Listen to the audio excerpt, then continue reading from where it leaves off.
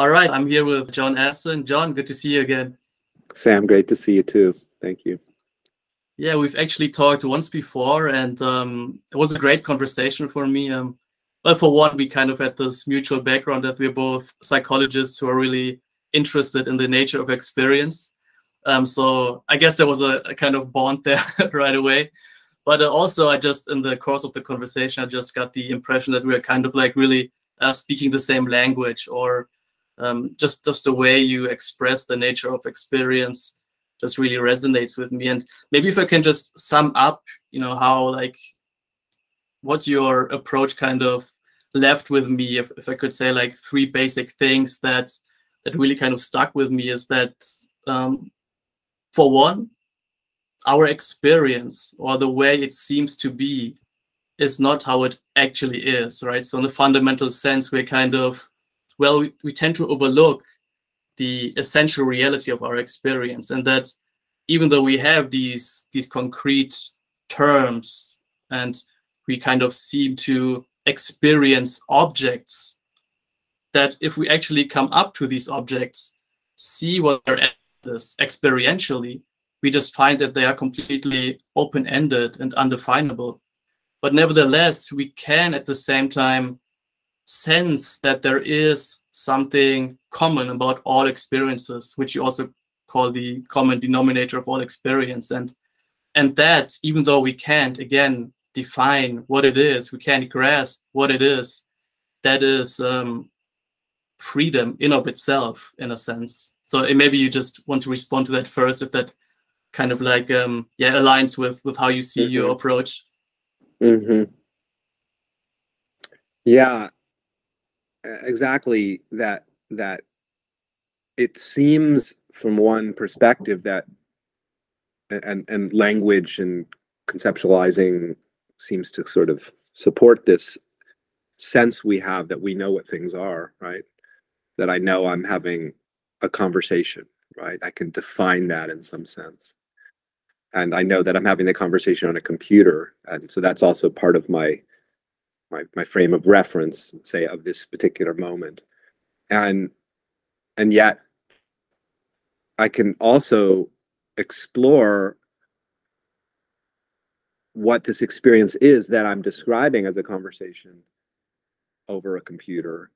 And that whole way of rendering it conceptually and linguistically turns out to be just barely scratching the surface of what's actually happening experientially, which is, we could say it's infinite, what's occurring. It's infinite in terms of the quantity of phenomena that are actually occurring that I could never, if I just look and see and feel the quantity of apparent phenomena occurring, it's impossible to tell a narrative about that. It's really impossible. It's sort of like, I've been thinking about this lately, how if you look at something that you would call a pattern, it's a bit like you're connecting the dots, to see what the pattern is, right? Like you might connect the dots of a constellation in the sky that looks a certain way, and then we can name it because it has a kind of a pattern that resembles what? An animal or something, the different stellar constellations, or the Big Dipper, right? So you're connecting the dots, the lights in the sky, and that then shows up as a pattern. But if you haven't, what's basically an infinite number of dots, if you will, right now. Right. Oh my God, how can I connect an infinite amount of dots, and what possible pattern could an infinite number of dots be? Well, it's in that sense, it's absolutely transcends all the patterns, all the seeming patterns, our actual experience, our lived experience. And yet it most definitely shows up as what we would call patterns, recognizable patterns, nameable patterns. This is a kind of paradox of experience, that it really seems to be something and shows up and appears as something and is, in a sense, experienced in some way as being something recognizable and describable and resolvable as being that, and then being able to distinguish that from this and this from that. And this is the sort of ordinary kind of way of that we seem to be perceiving the world. And yet, from another vantage, it's like, it's just so remarkable that our experience can't be collapsed, won't really be collapsed in any kind of definitive way into any of the frames of reference. It's too vast. Again, it's too, not only vast in terms of quantity, but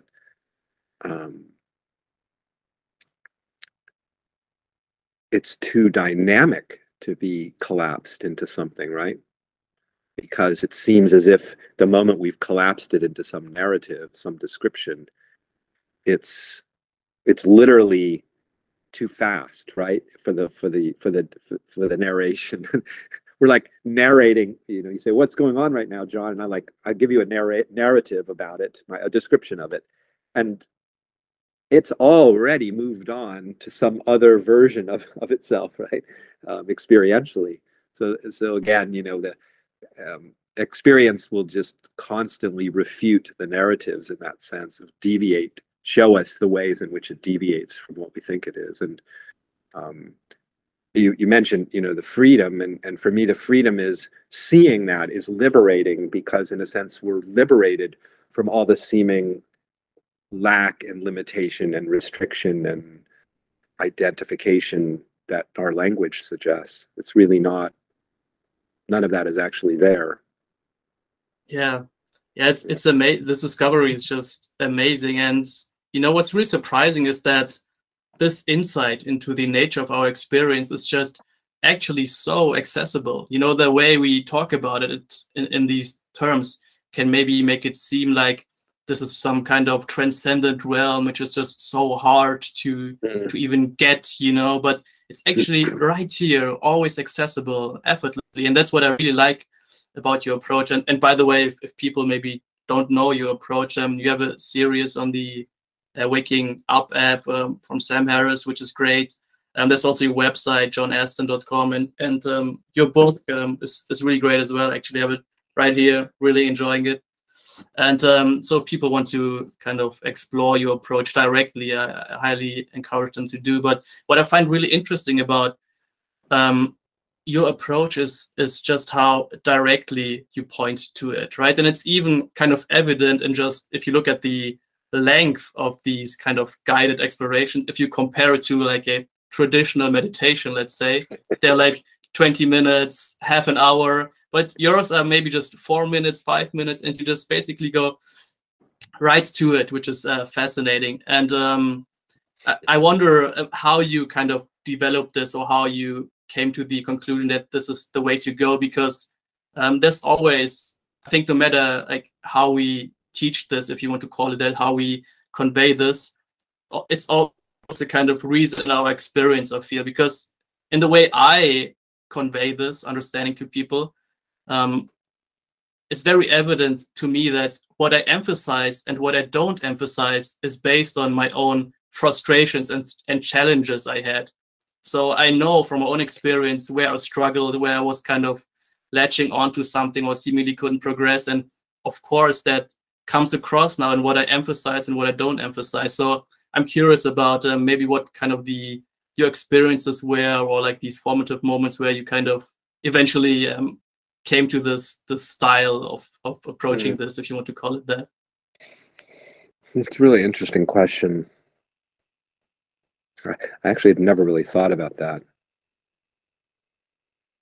I did notice something when I was writing the last book that you held up a moment ago, which came out, I don't know, a few years ago now, that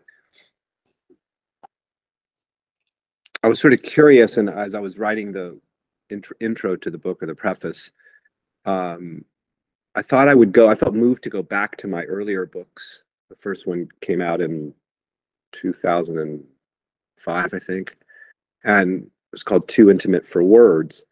Now, interestingly, I was kind of being influenced by experiences that I had back then, in 2001 or so, and that was what prompted the writing of the book.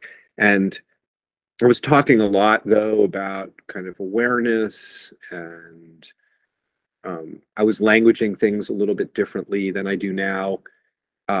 but there, right in the title, was essentially what my most recent book is about. That this is just this is utterly beyond language, too intimate for words.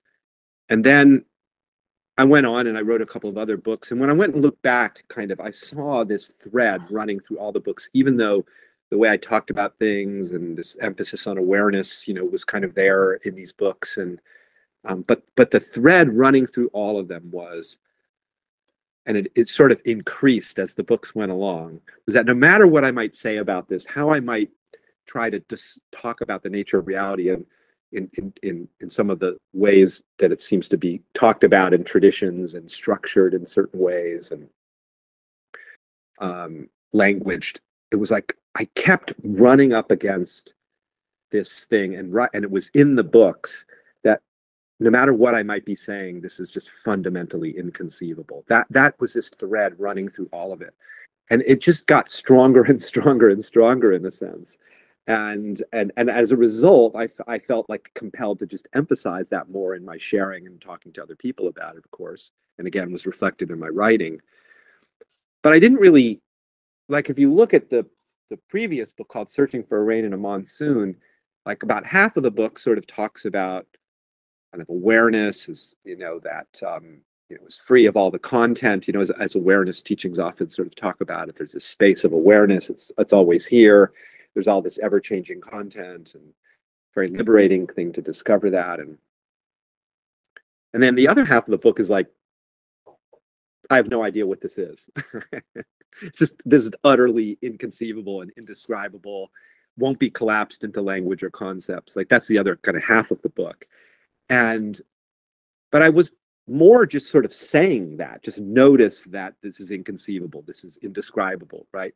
But I wasn't necessarily providing in that book any sort of ways to come to see that. I was simply expressing that it was beyond conceptualization, that it transcended language, it transcended any sort of conceptual rendering. And so I guess I'm just really literally thinking about this for the first time, that I found myself drawn, because I'm interested in communicating about this. I seem to be just compelled to communicate about it and share with other people out of my own really enthusiasm and joy and excitement for just how astonishing this is and remarkable and freeing it is to discover that. And I guess the inquiries that sort of then evolved and then became, a central part of the latest book, really were like a way that just I kind of happened upon to help people to discover that this is inconceivable, that this transcends knowledge, essentially, and the simple, essence of what I'm doing, my work now, is just having people explore their experience, which of course is in a way easy to do because we always have it. This is what we have is experience. This is what we have to explore. We could say what seems to be happening and what seems to be being felt and heard and tasted and touched and thought about,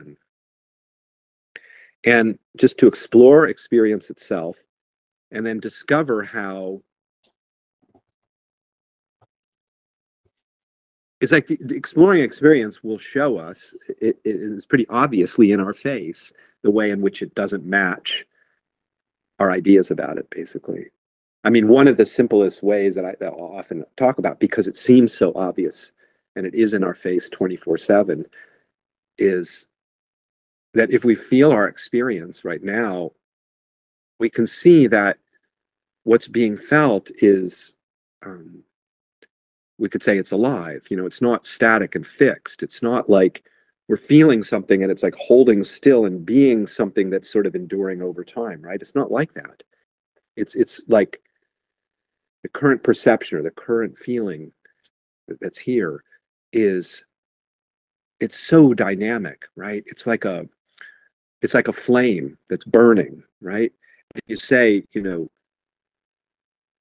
if you liken experience to like an alive fire, it's alive. It's not holding still. So you can't, if you're looking at a fire burning in the fireplace and you were to say, well, okay, I'm going to try to describe the shape of the fire.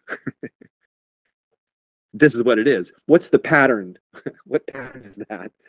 Let me describe that pattern, which is essentially what we're doing when we try to language and conceptualize our experience. We're saying, what is it? What does it look like right now? What is it like? Right? What is it? What's the definition of it? You try to do that with a fire, well, like you can't do it, right? Because it's changing in every flash instant. It's taking a different shape. Well, our experience, if we just feel experience, it's exactly like that, isn't it? It's not holding still. So that's how long do you have to sit in meditation to realize that? You don't. It's right now. Just see that, right? That it has no stability, no endurance. And right there is the refutation of all narratives. Because all the narratives are based on one thing having, in relationship with something else, or colliding with something else, or dancing with something else, or interacting with something else, the narratives of life, right? Things engaged with other things and just consensus reality. But wait a minute, all these things that I'm telling a story about aren't things, because they're not static, so they're alive. So I literally cannot render in a sense. Because of that, I cannot know what anything is. I can't pin it down. So our experience, so the technique is just look at your experience and it will show you what it is and the way in which it transcends everything you think about it. Just in its simple presentation, it transcends what you think it is. Yes. And this insight is just absolutely liberating. But, at the same time, I acknowledge that it might be very counterintuitive for some people, especially if they're kind of new to this kind of approach. Because if you just think about it, how often in life are we usually rewarded for not finding the concrete answer, not finding the right solution, right? We're always supposed to know. We're always supposed to have the answer. We always supposed to like a clear-cut statement of what the truth is, right? Right. And here in this exploration, we never arrive at anything like concrete, solid, and definable. But paradoxically, this is freedom because it is undefinable. This is satisfaction because it can never be grasped. But I also acknowledge that I can imagine that for some people this might be a bit counterintuitive or challenging because of that. Mm-hmm. I think you're right. I mean, there seems to be a strong drive in us, right, of resolution, of what is this, knowing what this is, being able to determine things, what they are, and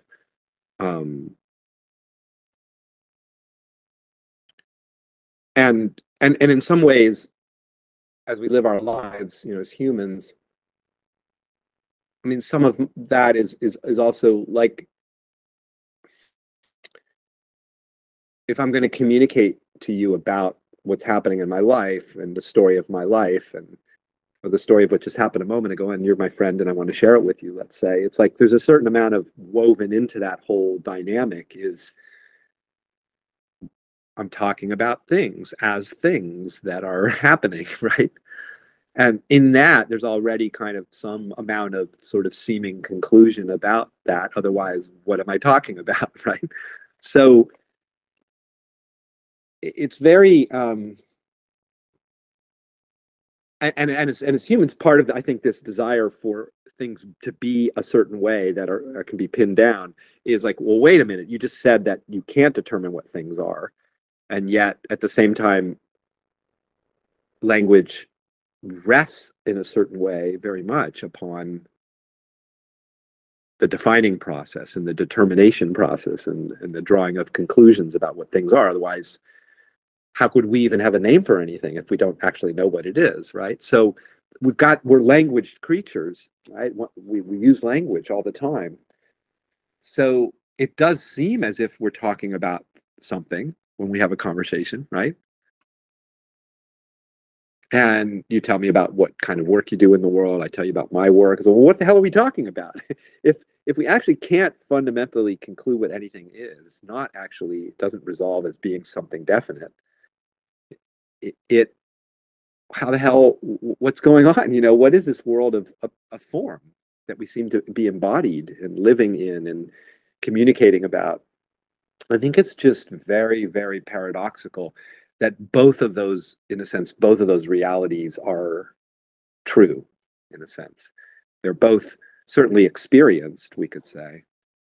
Um, I could say I'm having a kind of experience of, like, again, you know, of a conversation that's happening with another human being who lives in another part of the world from me and has his own life. And right, I mean, all of that's there in a sense, and we can talk about that and enjoy that to whatever extent we enjoy the forms, enjoy the way in which it seems to be.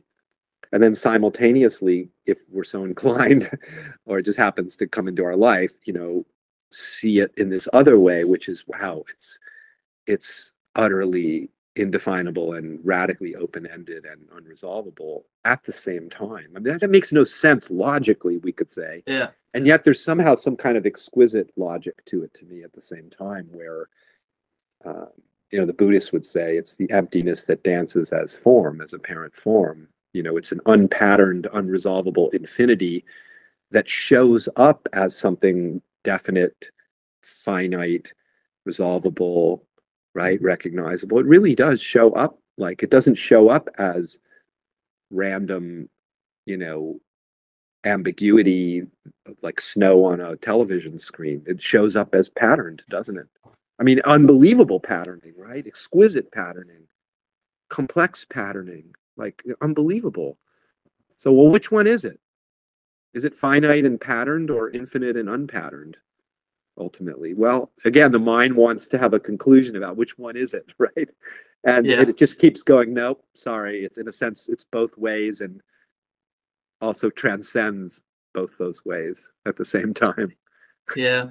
Yes, that's such a great point, because people sometimes seem to get frustrated because they want to access this transcendent realm, so to say, and then they become frustrated because the world still appears the same way. But what you are saying, and what I totally agree, is that we can access this seemingly transcendent realm, the true nature of our experience, while also fully acknowledging the fact that it appears as a world made out of objects. It's just that there's no longer this felt belief that these are objects which exist in their own right as concrete, solid things. The way I like to use this analogy of the screen and the movie, sometimes to bring this across, because when you're, let's say, you're watching a movie on your TV screen, and you can be totally involved in the movie, right? But then somebody could also just say, but you notice that all of that is just taking place on the screen, right? Which is kind of the transcendent realm, so to say. So you become aware of the screen, but that doesn't mean that you stop seeing the movie. The movie still kind of like takes its form, takes its play, and you can still see it. So you can have both, in a sense. And in the same way, you can feel or sense into this transcendent aspect of our experience, while also fully being aware of the kind of relative existence of it, and therefore also fully functioning within it. Absolutely, you know, and you know, makes me think of you know, I talk a lot about how this seems to be, how it seems to be appearing is all about perspective, right? And how, so if we look at, I have a chapter in the book called The Impressionistic Nature of Experience, and I love this metaphor. And I talk about an impressionist painting like a Monet, and even have a Monet on the cover of the book. And so if we look at a painting, we're at a museum, you know, with Monet paintings, let's say, other impressionist paintings, and we from one vantage point, we look at the image on the canvas, and it looks like something, doesn't it? Definitely looks like something, you know. Lilies on the Pond. He painted a bunch of those. Monet did. So from that vantage, there it is. There's the form, and we can appreciate the form and the beauty of the form. It's exquisite, right? I mean, we love that. And then there you are. We're standing. We're in the museum together, and I'm pointing the paint. Isn't that just beautiful, Sam? And we're appreciating the beauty of the form on the canvas. And then one of us says, "But you know, that's not only what it is." And we're like, "What do you mean?" And you're like, "Well, come, John, let's go closer to the painting. Let's look a little more carefully at it. Like, let's get into what it is." So we go up close to the painting, and as we approach the painting, we notice something, that the structure that's there, the forms that seem to be there, the images that seem to be there, they start dissolving.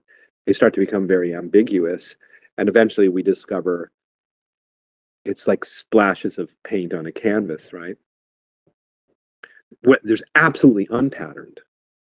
Literally, you see no pattern whatsoever. It's just abstract. It's not structured. It's not formed. And so, oh my God, it's like this revelation that it's not what we thought it was, right? That it's formless. It's without form. I mean, it's a perfect analogy in some ways to the exploration of experience. But then we might want to step back again and appreciate the form. And we can go back, and there's the forms, and enjoy the forms.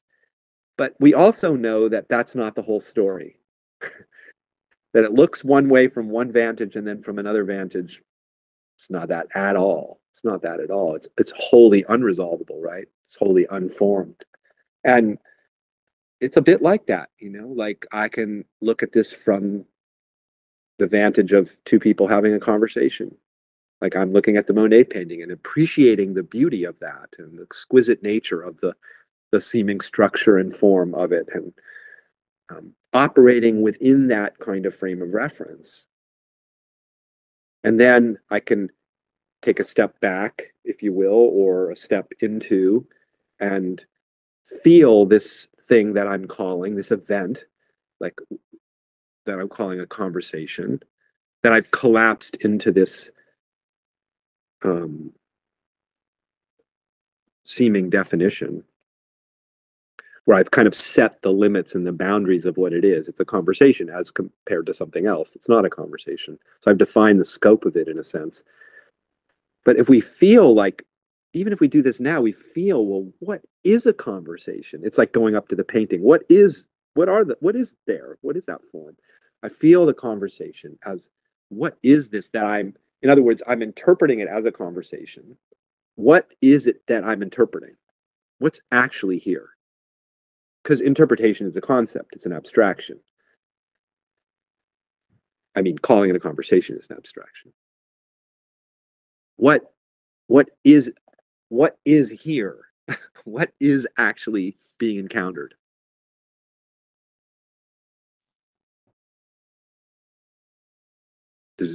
You're immediately, in a way, you're immediately in a free fall of, I mean, I could take pieces of it and say, well, part of the conversation is sound. It's happening. Okay, what's sound? That's an interpretation too. What is sound?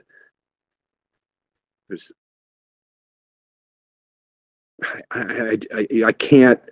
It's like I say, it's like a receding horizon. Like I try to move towards it and it moves away from me. I can't grasp it. I can't grasp hold of it. It just keeps slipping away from me. And that's just the sound aspect. What about the meaning of words? Like what is that? As part of the conversation. What is meaning?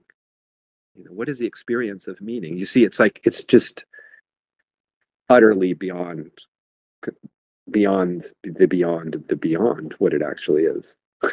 And every piece, as we start to deconstruct it in a sense, by exploring our experience, and we say we might identify it, oh well, it's this, and then we explore that, and it's like, well, what's that? And then that's made of whatever that's made of, and you just keep unpacking it in a sense, and you never get to the, you were talking about like that part of us that wants to have a conclusion about what it is. And if we look at our experience, we just never come to a final conclusion. We never arrive at a final conclusion. Eureka! I got to the bottom of what it is, right? Yeah, yeah.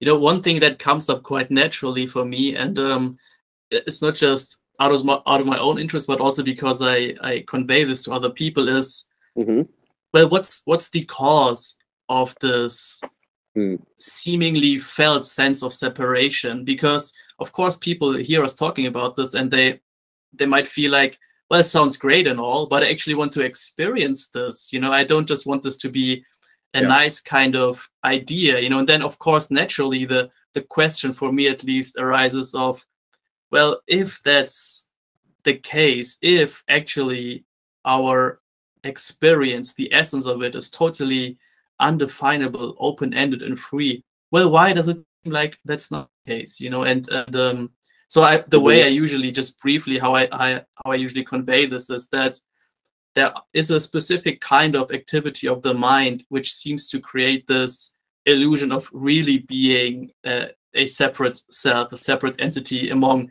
other concrete objects. What we can say about this, like reality, about the flow of experience, is of course that first of all it's dynamic, right? It's always changing. It's like a shapeshifter, you called it, which I think is great.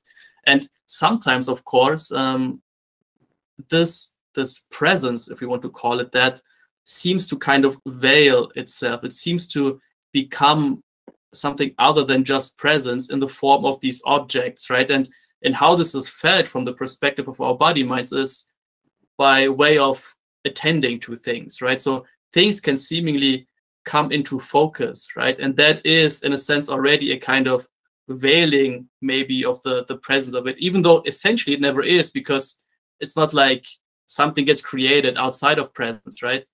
But then to me, what's actually, and how I convey this to people, is that what then really seems to create or reinforce the sense of not just a kind of veiling, but also being a localized separate entity, is a kind of grasping, a fixation onto the seeming object, right? We seem to grasp onto an object of our experience, and that can be something in the outside world or something within seemingly our body.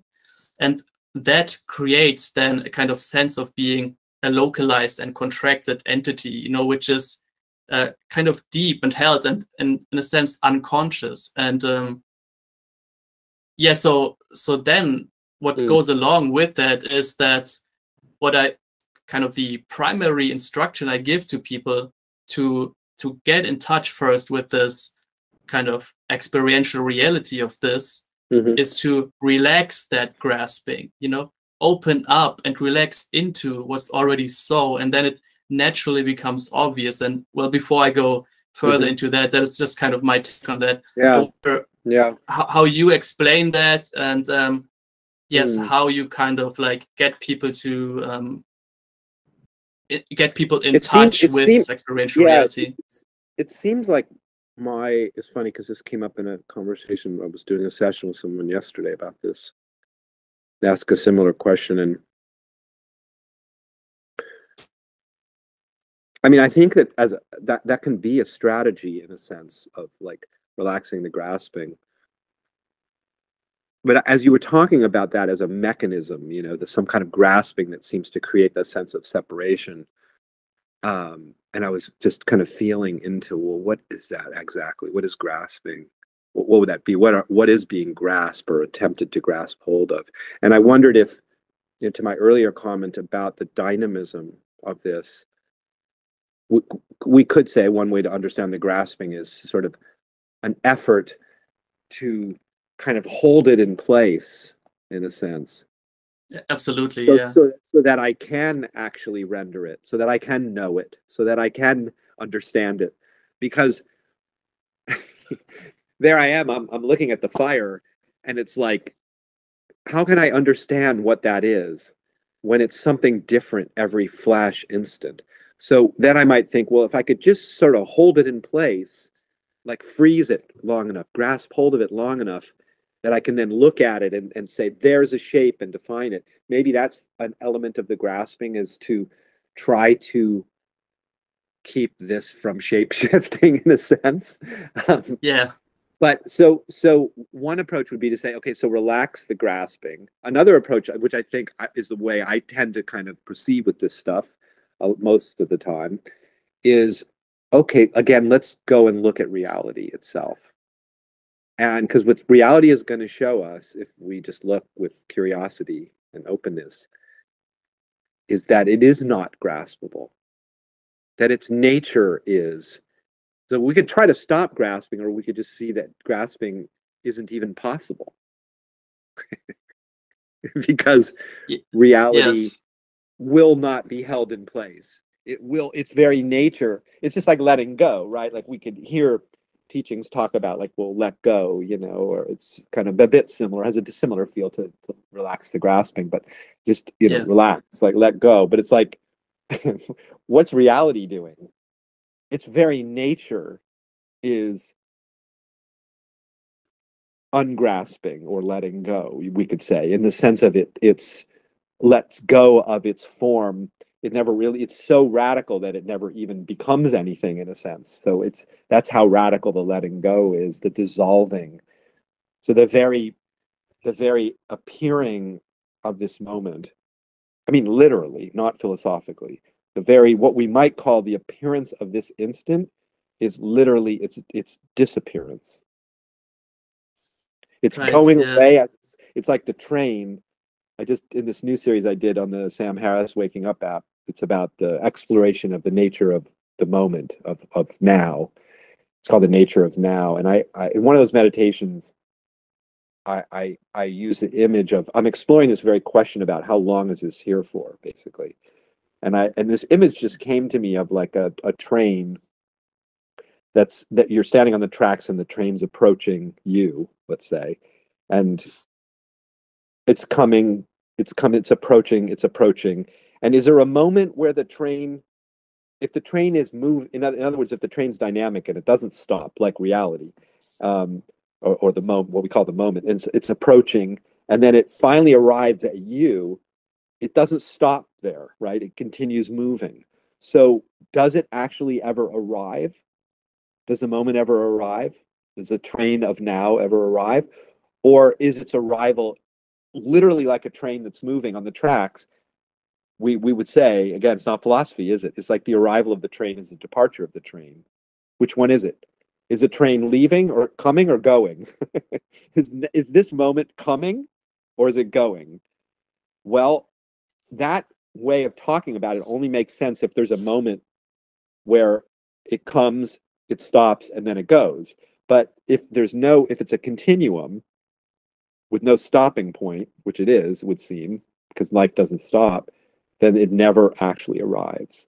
So why am I saying this? Well, coming back to your point about grasping and relaxing the grasping, it's like, again, look at reality. It's like, it is ungraspable because it's gone as soon as it appears, literally as soon as it appears.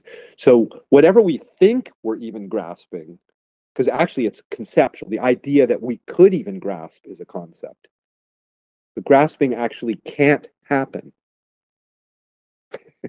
Even though we can talk about it like a thing that's happening and then a thing we could relax from happening in a sense.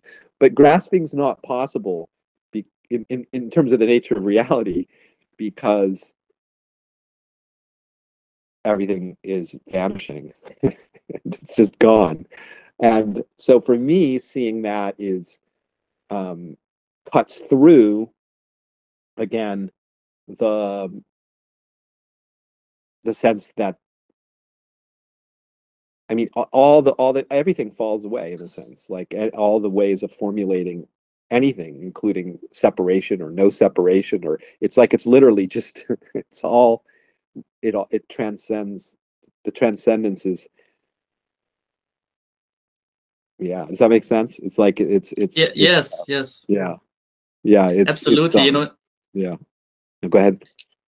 Yeah, it's absolutely true that I totally agree with you. And usually how, if I had to like sum up kind of like my approach to conveying this, I would describe it as relax and explore. So first of all, like this relaxation is kind of like foundational for me. But the thing to really explore and to realize is that which you really are in your essence, whatever that is, right? It seems like I'm turning it into an object, but of course it isn't. That already is fully free. That is like fully relaxed. So the best you as a seeming person can do, if you're really convinced that you are, is kind of relax in order so that it becomes obvious. But the realization then is that this already is so, without any effort whatsoever. This is just the very nature of experience. And as a matter of fact, you can't even get out of that, right? You have this beautiful song, it's called No Escape, right? And where you kind of like convey this idea that you actually can never leave this, right? So this is like just kind of an instruction I give to somebody who is seemingly very, very, like very much believes that he is a real concrete entity in a separate world, to then kind of like get in touch seemingly with that which is already so. And then my experience is that you can build a kind of confidence, but not the confidence of the body mind that you can now do something or you now have mastered a technique, but a kind of confidence that this is always so. And then you can just let go seemingly, when it's the best on the level of the body mind, that's kind of the best you can do. But let go into the realization that this is already the nature of experience. And that's why your kind of approach like resonated with me so much, because it fits so well into this realization that, well, everything is ungraspable. This is just the nature of reality. And furthermore, and a lot of times it's just emphasized that true nature, like this kind of presence, is ungraspable. But what you really point to is that even when it seems to turn into like something more concrete and solid, that still is just as undefinable if we actually go to that experience. Yes, absolutely. And not only that, Sam, but what's really fascinating and I don't know, just to me beautiful in some kind of way aesthetically, is that, and you started off our conversation talking about, we hear these words like transcendent, it sounds very like something other than what's here now, right? Exactly, yeah. But it's actually the complete opposite in this sense, which is the formless, unstructured, transcendental, diaphanous nature of this is actually found not by gut, because this feels really substantial and concrete and fixed and formed, doesn't it? Like it has this, like, I can feel this is concrete. I can feel this, right? What do you mean unstructured, unformed? So we hear something like, well, no, this transcends the form. It's like, I got to go somewhere other than the form to find it, right? And it's actually the opposite. That because to do that, we literally have to go to something that's not here. Like we hear it as an idea, the transcendent, the unformed, the formless. Like I'm going to go find that somewhere, but that's an abstract search. No, the trick is to go to what seems to be here concretely. What's being felt concretely. Like, in other words, it's as my friend Peter Brown, who was a wonderful mentor of mine, passed away recently. He a favorite term of his was the actuality. Like to what's actually here, concretely here is how I speak about it. Like, so if you feel, I mean, you take anything like that feels to be here, like concretely, like, and I mean, take something that seems obviously concretely here, or there's a felt sense of it, which is the body, right? So, like, what we are absolutely transcends that the body is actually an abstraction. So, but there's something concretely here that then gets defined in an abstract way as a body. So feel what we call the body, like whatever that signifier is signifying. In other words, what is the word referring to? Okay, so there's a presence of something concretely here, right? So feel that what's concretely here, and keep feeling what's concretely here. Not your ideas about it, but what's concretely here, what's actually here. And keep feeling that. And what is that? Not as an intellectual question, but feel your way into the answer of what is it that's concretely here.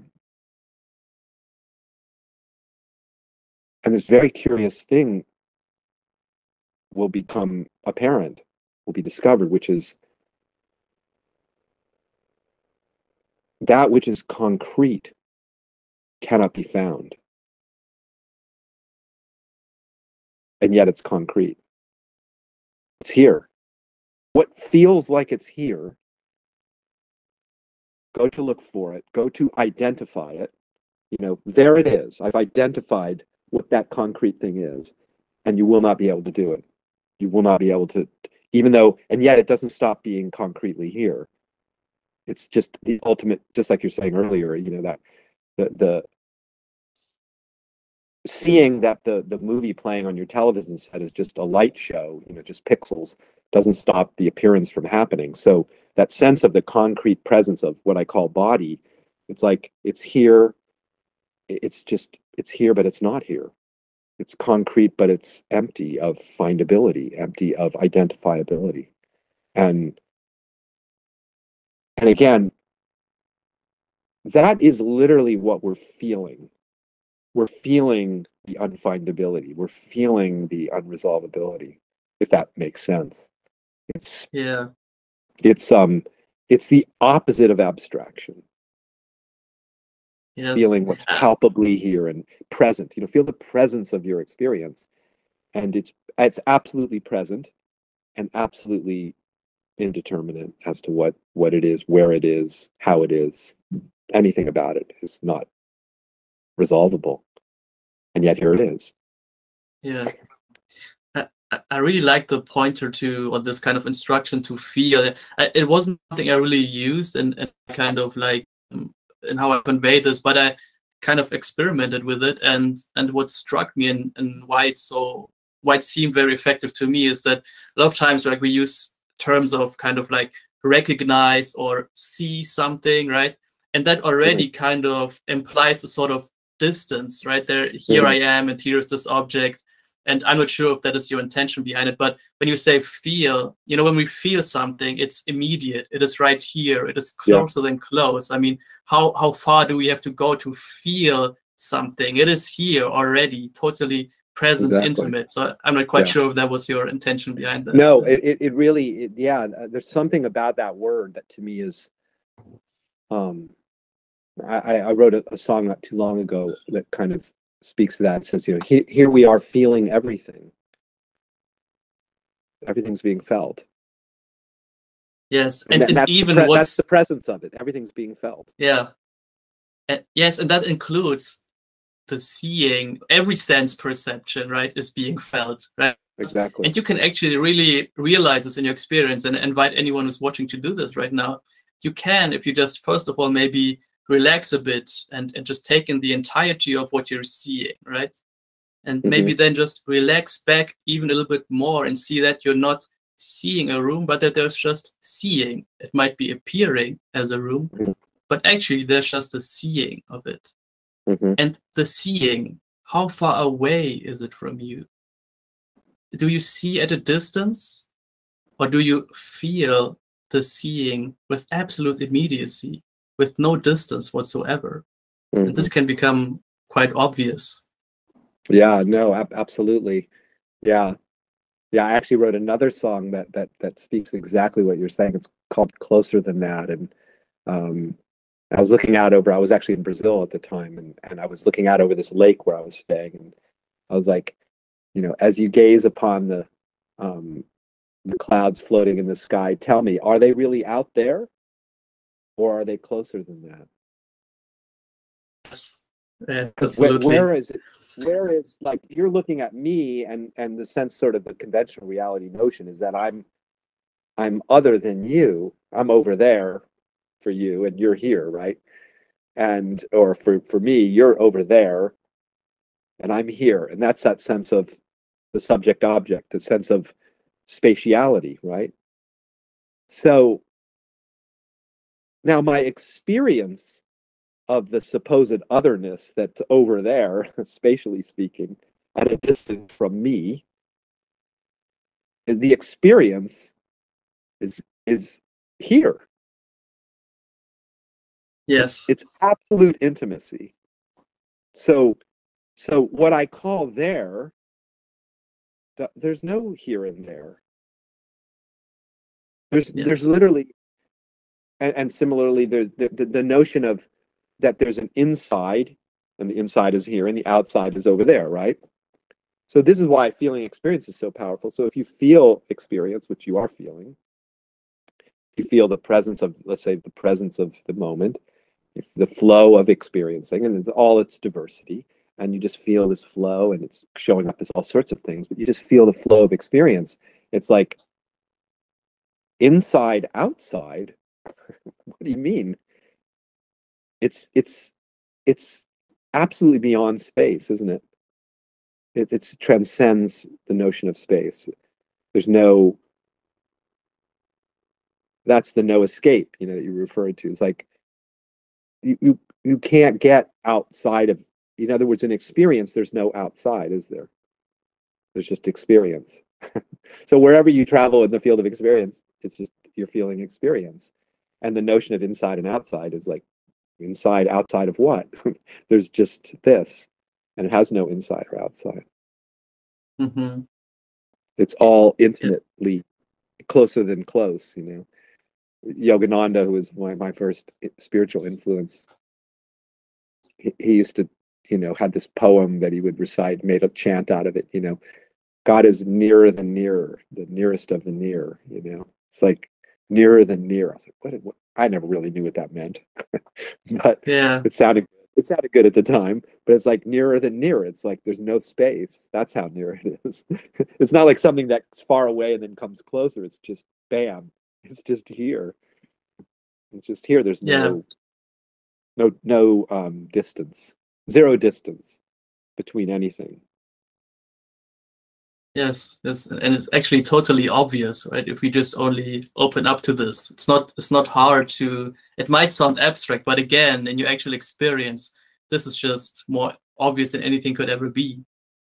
And but nevertheless, I come back to this point because, as I said, my concern is always like, how approachable is this for, let's say, like people average who this person, is completely yes. It's like I don't really differentiate between like people who like approach this more directly or don't, because I think part of this realization is that you realize that the essence of everything is not different. Everything is this indefinable essence, and therefore differentiating between, like, I don't know, spiritual people or not spiritual people is just an absolute idiocy, and it's just a completely wrong way to go about it. But nevertheless, we can acknowledge, of course, that this may or may not be more approachable for people who like are more involved with this kind of like way of exploring their reality. And something, usually the way I go about this, if I want to kind of introduce people to this this actuality of their experience, right, is that I tend to first kind of emphasize this presence we're talking about, right? This sheer fact of kind of existence, that something is here. We don't know what it is, but we can discover that nevertheless it is here, even though it's totally undefinable.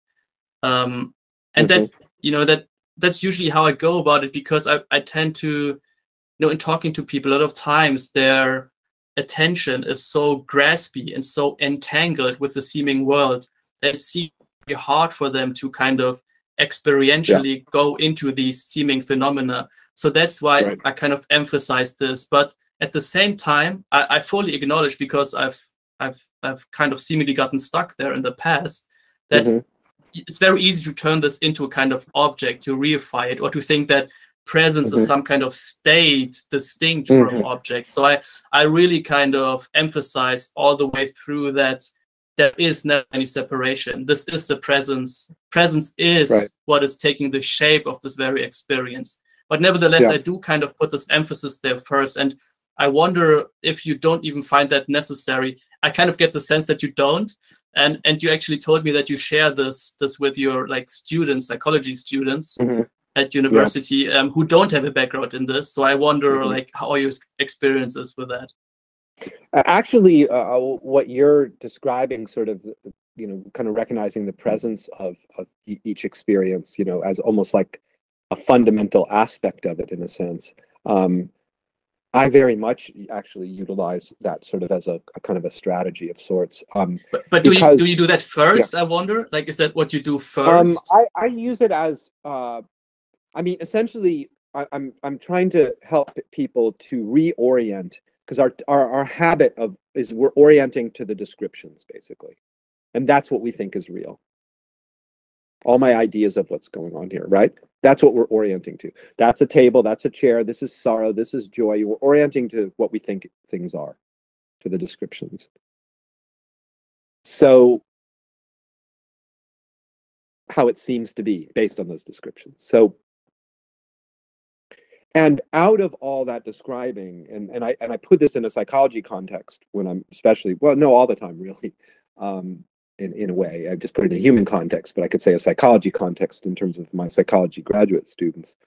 But what orienting to the descriptions seems to create also, because as part of the describing and interpreting, is the creation of a kind of a hierarchy of the experience, right? Like, this is better than that. This is more meaningful than that. This is more valuable than that. This is closer to the well-being that I'm seeking, or the freedom that I'm seeking, or the peace of mind that I'm seeking, whatever we seek, right? So this orientation to merely to the way things seem to be based on our descriptions just keeps us on this kind of hamster wheel when it comes to finding some sort of stable, if you will, well-being or ease, or whatever it is the human's searching for, happiness. Because sometimes if the way we're describing it is like matches what we think this is well-being, and then this experience, well, that's not, or this is, in a spiritual context, this is God, or this is freedom and enlightenment, and that's not. Again, it's all being driven by the orienting to the descriptions, right? So by having people experiment with reorienting to just the sheer presence of whatever we've described, we're kind of, it helps people to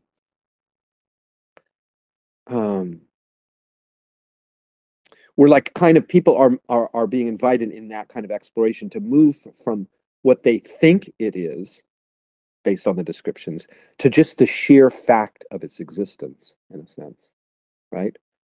Which is, of course, undeniable, because, like, right now there's something here. I could call it a conversation on a computer again, but what's most fundamental about that description of the event, called a Zoom conversation, or a, in this case, I guess we're using a different platform, not Zoom, but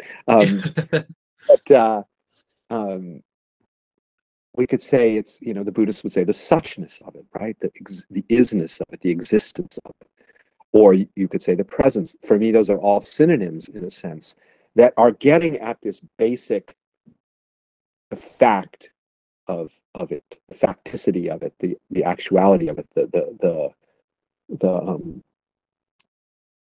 presence is a wonderful word, and I use it all the time. The presence of it. Yeah. Now, as you said before, we have a tendency to think, even like in spiritual circles, like presence is a kind of a state, and I'm going to become, if I practice enough, I can become more present, and then presence can go away. And I say, well, that's fine. I mean, as far as it goes. But the presence that I'm interested in, the presence that I'm talking about, is the presence that never comes and goes. That is the presence of what is. That never comes and goes, does it? That's always here. Yes. The existence of the moment, it's always changing, but paradoxically always here. Always here. And so we're essentially reorienting to something that is, as I say, the common denominator of everything, that is fundamental to everything. So we could say, again, what's fundamental to all of this apparent diversity that often leads me on this search for, I've got to rearrange my life and circumstances in such a way, sort it all out so that I can have just the right set of experiences and circumstances in order to relax, to be okay, to feel well, right? And this is the ordinary sort of mode. It's like, well, what if there's an alternative, which is we can find something about all of this that is a kind of what I call another order of well-being altogether, that doesn't come and go and isn't dependent upon or conditioned by the way things appear to be. And I sometimes call that just a play on words, the well of being itself, the beingness of everything, the existence of everything. So that reorientation that you were describing, essentially from reorienting from the descriptions, the interpretations, the conceptualizations, to just the sheer fact of presence, the presence of what is very, very powerful. And it cuts through, it can really cut through the well-worn habit of believing that this is merely what I'm thinking it is, essentially, and getting much more to the kind of the root of it, which is its presence, its existence, its beingness, essentially. Yeah. Yes, and you hit another point there, which I really wanted to get into as well. And well, we can kind of acknowledge that I think most of the people who get interested in these kinds of topics, or like spirituality broadly, if you want to call it that, do so because they seem to suffer to an extent which is not, well, which is too much for them, right? It's unbearable to them in a degree. And that's very much how I approach this. I always had a kind of just intellectual interest in it, or a philosophical interest as well. But to me, I was also just suffering in very awkward and neurotic ways and excessive ways, where I knew that I had this intuition that there must be something else to this. There must be a different way of, to use your words, orienting to my experience, right? Yeah. And that of course brings up the question of how does this relate to this kind of ordinary messiness of experience? Because we are of course not advocating that whenever you encounter a challenging situation in your life, well, you don't always have the luxury of kind of taking your time and just going into it. A lot of times, I guess you do, right? But still, circumstances can be kind of difficult, and so we're both, I think, not advocating that you're supposed to try to like make every day of your life a kind of spiritual inquiry. But nevertheless, there is this power, at least in my view, of this understanding, if we want to call it that, to completely transform the way we experience this from the perspective of the body mind. And I wonder how you see this, how you see like the accessibility of this as well. Is it just something, just to kind of throw an idea out there, is it just something you do, like these explorations, and then you kind of leave it at that, and that has a kind of effect naturally on how you go about life? Is it a kind of like ticking time bomb that just transforms your body from within through, like, after a while? Or is it something you continuously go back to in your life, even throughout your day? How do you just see this whole project? Yeah, I think for me, it's been a mix of both, in a sense that, if we go back to the Impressionist painting metaphor and say, well, and let's say what we're looking at, metaphorically speaking, is something very difficult that we're encountering, that we might call a kind of suffering of some kind. And that's the form, rather than a beautiful Monet painting. But what looks to be formed and patterned and showing up is whatever, fear, anxiety, insecurity, whatever, difficulty, grief. And so, honestly, I would say at this point in time, planet Earth, it would seem that's mostly the only reality that people seem to kind of be aware of, that the seemingly described reality, right? That we really, what psychologists call cognitive fusion, which is a term I talk a lot about in my classes, because it's being talked about in psychology now, particularly in a psychotherapy method called acceptance commitment therapy, which is kind of a cornerstone of it, is learning to defuse from cognitions. And essentially what that means, it's actually really what my work is about, although I'm not really sure ACT, as it's called, that therapeutic approach really takes it all the way to where I'm pointing people to. But essentially, the notion of fusion is that something is here, and then there's sort of a rendering of it, a conceptualization of it, of a mapping of it of some kind. Like, this is what it is. And fusion is actually equating the two, smearing the two together, where we literally think reality is what we think it is. Like I literally think that I'm having a conversation on a computer. There's no, and so for the most part, people are fused with their cognitions, with their interpretations, without even realizing it.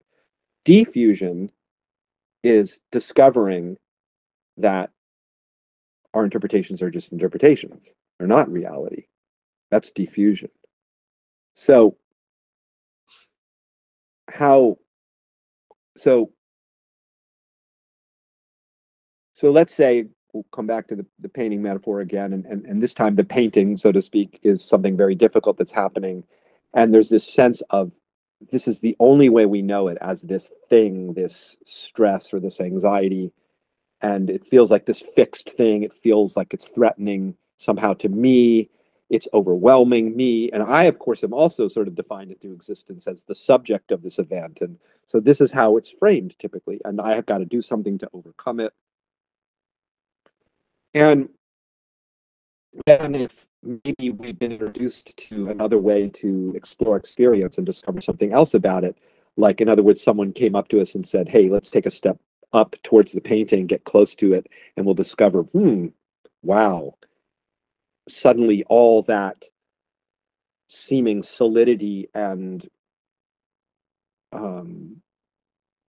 definability starts to be called into question, right? Because we're starting to see what it's made of, a sense, which is can't really be said ultimately. And so then let's say you get introduced to that. Let's say I'm introducing my graduate students, and it's like I'm inviting them to explore their experience, to discover it's not, to defuse from what they think it is, essentially. And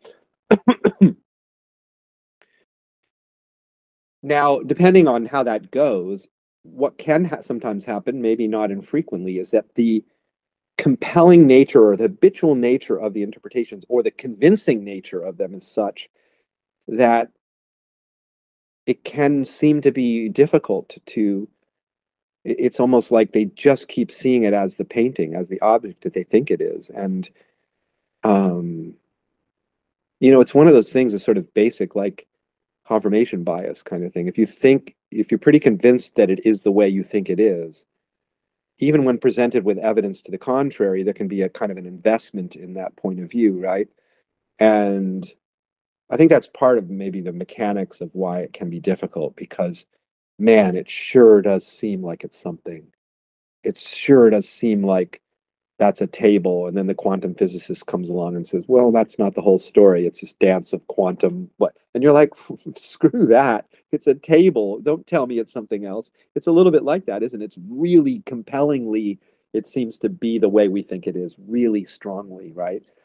So in any case, if somebody is either open enough, curious enough about it, who knows how really the mechanics of being able to glimpse its indefinable, unstructured, if you will, transcendental nature of experience, and they see that, now they've been introduced to this other perspective. Like they got up close to the painting and they realize, and maybe in the next moment they're thrust right back, and it's like it all looks definable. But now they've had this glimpse. They've seen this other possibility, this other way to hold the experience, or to see it, or to encounter it. And I think that enough of this kind of exploration can start to becomes kind of a bit second nature, in terms of, well, actually, there you are, you're in the throes of some difficulty based on how you're defining the experience. But there's a kind of simultaneous knowing that that's not merely what it is, that it transcends that. And you know that in an embodied kind of way. You know that instinctively, not just conceptually. You know it. You can feel the way in which it transcends. You have a kind of experiential access to that other perspective. It's not conceptual, right? So I think it can be both something that just becomes more and more there as a simultaneous kind of understanding, and also something that one can intentionally, like I did this not long ago. I was in a traffic jam, and it was really quite a traffic jam. I was trying to get back home from Los Angeles, and it was like a 6-hour drive, and this was delaying my drive like by probably a couple of hours. It was that massive a traffic jam. And so I found myself becoming what I might describe as irritated by what was happening. And I just, of course, just because I don't know, just I am the way I am now, I'm like kind of curious. Like I'm recognizing the painting, the structure form of this thing called irritability. There it is. There's no denying of it. There it is. Like I'm irritated. I'm frustrated. Oh, what is that? So then I became sort of curious in a kind of intentional way. Like, oh, what is irritation? And literally, like in one flash instant, I was like, irritation is this absolute transcendental infinity that can't be described. Really, it's that as well. And it doesn't always work this way, but like in that moment of seeing that, the irritation was like went up in a puff of smoke. It was like gone. I couldn't even find the irritation. And then it felt like it was there again in a sense, but simultaneously there was a sense of like, what is it actually? It's the radiance of infinity, you know, it's this indescribability. It's God, literally. I mean, it's the divine, to put it in those terms. So all I can say is that one can just be irritated. You know, you don't need to inquire into what it is more fundamentally. But that inquiry, at least in my life, kind of results in, it kind of has a pretty big payoff, I would say. And the payoff is less suffering of those kinds of moments that I might typically think of as uncomfortable or problematic or just not a lot of fun, or maybe very painful potentially. So less suffering to see what it is more fundamentally, its transcendental, kind of infinite, unresolvable nature, its diaphanous nature, and also less suffering, more enjoyment, because it's like, it was almost like I could enjoy the irritation in a way. It wasn't a problem. It wasn't, the irritation wasn't irritating. The discomfort wasn't, it was like, what do they say? You know, finding the comfort in the discomfort in a way, finding the ease in the unease. It's like it's right there in the very heart of our most afflictive states of mind, is this profound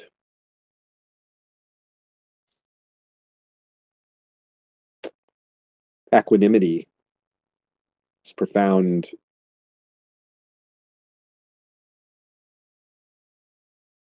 what does it say in the Bible? You know, the peace that passeth understanding.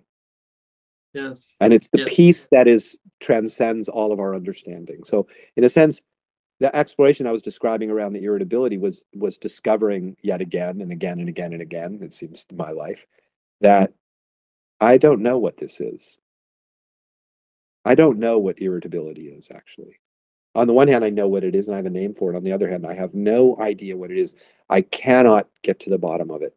I cannot find it. I cannot identify it. I cannot determine it.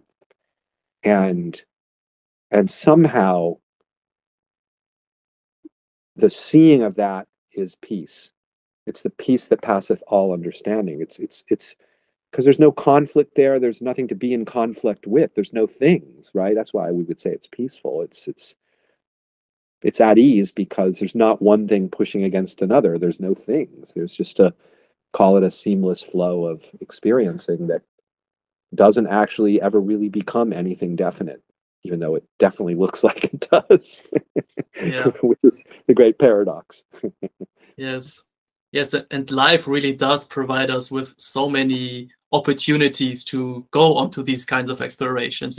But I think what's really important is to have, maybe relatively speaking, to have the right kind of attitude about it, because it's of course possible to kind of approach this with an attitude of, I'm not doing this to get rid of my suffering, right? But a much more effective, or let's just say truthful exploration, is to just see how it is. You're not trying to produce anything. You're not trying to get anywhere. You're not trying to get rid of anything. You're just seeing, so to say, or feeling the reality of it. And that just very commonly has the side effect of bringing this perfume of peace to the foreground, just naturally, without really having to do anything, just because that is how true nature is. And that is really always accessible. And yeah, it's really just so simple to do, you know? And this kind of like relaxation into this obviousness of the recognition, that is really something I emphasize, because it's just so easy and instantaneous to do, like a glimpse, so to say. So no matter how overwhelming your life circumstances seem to be, it's just so easy to relax into this undefinable openness like that, you know. And that is something I encourage people, if they get caught up in these fixations, to do. And then apart from that, life, just even throughout your day, there are so many moments where you can just explore your experiential reality of what you are, and to really do it with a kind of, you could even say, just passion, right? Just an interest, you know. Oh, I wonder, you know, I wonder what this is, you know. And then just naturally, right, we find the, well, the truth of it, which is at the same time totally indefinable and free. Yeah, that's beautifully said. Yeah, that's the counterintuitive sort of truth, in a sense, which is that the, if you will, the solution lies in the apparent problem, not outside of it. You know, that the freedom, you know, there you are, you're feeling constricted and bound and identified, and then you hear all these things about becoming free of the constriction and identification and bondage, you know, to find the freedom. And it's easy to hear, like, I've got to go somewhere else to find the freedom, right? It's not, but it's actually in what we call bondage, because bondage is freedom. Bondage is the freedom that is the transcendent, unresolvable freedom. Because bondage, I mean, in a sense, we could say freedom is a discovery that bondage doesn't actually exist. It's not what we actually imagine it to be. But so we find the freedom by just entering into whatever's here, including bondage, including disappointment, including heartbreak, including the things we might imagine are not the freedom, and we've got to go somewhere else to find freedom from those. It's actually, we could say, they are made of the freedom. Everything is made of that freedom. And so the doorway is, everything is the doorway into that freedom. Everything is the doorway.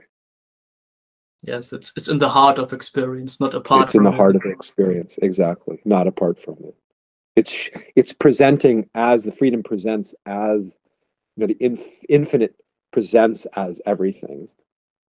So each of our experiences are actually it. And that's the great liberation, because you're never apart from it. No experience pulls you away from the ground of being, because every experience is an expression of the ground. Of course it is. Everything is an expression of life, of existence, of reality, whatever you want to call it. And so we're never,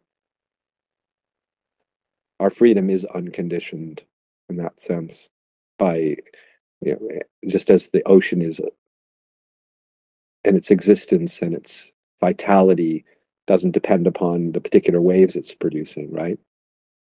It remains itself no matter how it looks. So freedom, whatever you want to call this transcendental freedom, remains itself in all of its appearances. It never departs from itself, never becomes anything other than itself. And so we don't have to go somewhere else. We don't have to go. This is the sort of tricky aspect of practice, you know, in a spiritual context, right? To do the practice in such a way to not go somewhere else, to get to some greener grass, some better state, some more enlightened, awakened state, but to just stay put, you know, if you will, you know, right where you are is it. You can't, of course, you can't be any other place than the place that you are. So there's no escaping, as we were saying. So it's more like, maybe that's where the relaxation comes in. It's like, what I'm relaxing is the effort to get somewhere else, ultimately. Exactly. Relaxing into what's already so. And wherever you are, whoever is listening to this, we're really talking about this experience right here and right now, and talking about it so much. Again, that is the downside. Even though it's so enjoyable to talk about it, I suppose the downside could be that it seems like it's something other than this, but this is already it. You don't need to look for anything else. And the experiential reality of it is just, it's not even in the same realm. You know, I can't really approach it with words. And when you get in touch with that, that is really all the nourishment, that is all the freedom, that is all like freshness you are looking for right here, right now, exactly where you are, exactly in this. Beautifully said. I think that's a beautiful note for us to maybe come to a end of our wonderful conversation. So running out of time, but it's been absolutely great talking with you, John. I really enjoyed this, and I will put all the links to your work in the video description as well. If people want to check that out, and I highly recommend that they do. Sam, it's just a complete pleasure having met you and getting to talk about these things that we ultimately can't talk about when we talk about a paradox, right? But somehow it's so enjoyable to speak about it anyway. So there you go. Yeah, feel the exact same way, John. Well, so have a great day, and hope we can do this again soon. Yes, thanks so much, Sam. Take good care. Okay, bye-bye.